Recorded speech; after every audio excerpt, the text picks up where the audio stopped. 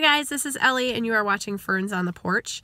There is a story that is at least in 2 Gospels, if not all 4 of them, about Jesus entering the temple. It was, I think, just before the time of the Passover, so it was full of lots of visitors from all over the place.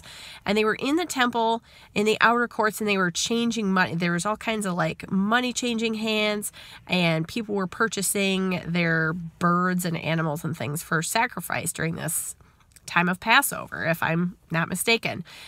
And this kind of vision, or sometimes you kind of just have a knowing or an understanding, or God just gives you a picture of this scene. And this came to me, it's been months ago now, and it was very clear of Jesus, and it talks about him going through and being really angry with what was going on in his Father's house, and it made him angry. Almost you could say that he lost control, but we know that Jesus didn't sin. He never sinned. He was the one without sin. He was fully God, but he was also fully human. And he had this anger, this rage against what was going on. And I just kind of had this like moment of clarity about that. Like, okay, there's things that we do in our lives and things that are done to us that make God really angry.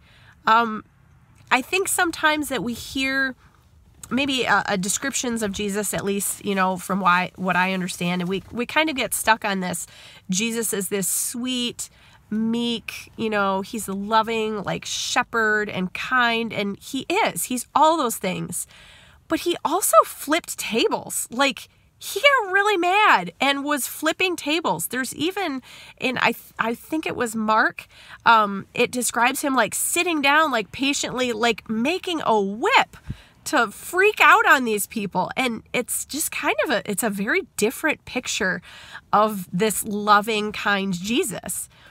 Now, I think at least the key for my understanding of this is it's not so much that he was mad at like people that were doing things that were against his plan, and in the temple, this place where we're supposed to be coming near to God's presence. And the thing that angered him, at least from my understanding, the thing that really angered him was all these things in the way, these things in between us and a relationship with God the Father. So what is it in my life, in my own brain, maybe thoughts that I have or distractions around me? Like, what is there that's right now between me and God the Father in that relationship as Jesus had it with his own Father?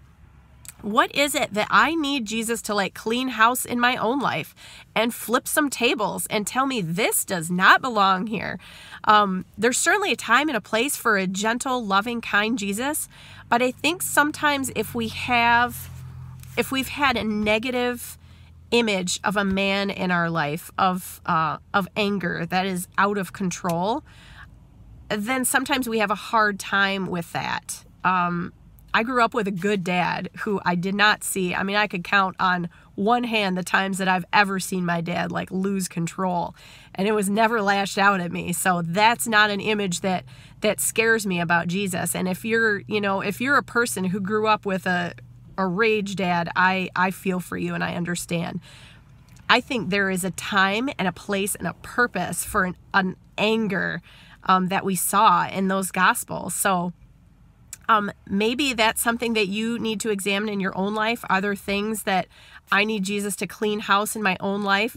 Are there things that are being done to you that are separating you from a closer relationship with him? I would say, Jesus, flip those tables. Like, get in there and clean house for me and help me to be closer to God the Father as you had intended in the beginning. So I hope that image helps you, and feel free to like, subscribe, and share with your friends.